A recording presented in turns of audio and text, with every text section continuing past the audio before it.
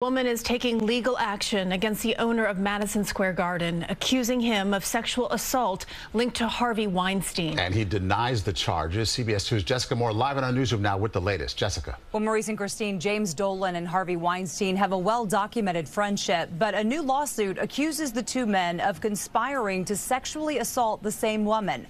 The lawsuit, filed today in California, accuses Dolan, who owns the Knicks and the Rangers, of sexually assaulting massage therapist Kellye Croft in 2013.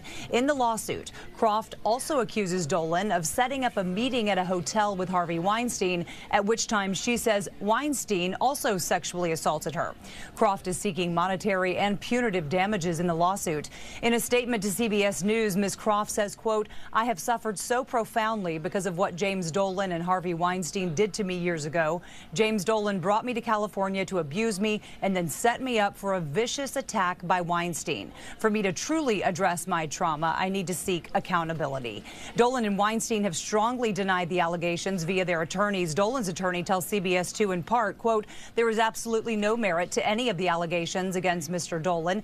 Kellye Croft and James Dolan had a friendship." The statement goes on to say, quote, "Bottom line, this is not a he said, she said matter, and there is compelling evidence to back up our position. We look forward to proving that in court." The lawsuit goes on to say that when Croft told Dolan what Weinstein allegedly did to her, Dolan accused her of lying. To read the full statement from Dolan's attorneys, head to our website, cbsnewyork.com. Live in the newsroom, Jessica Moore, CBS 2 News.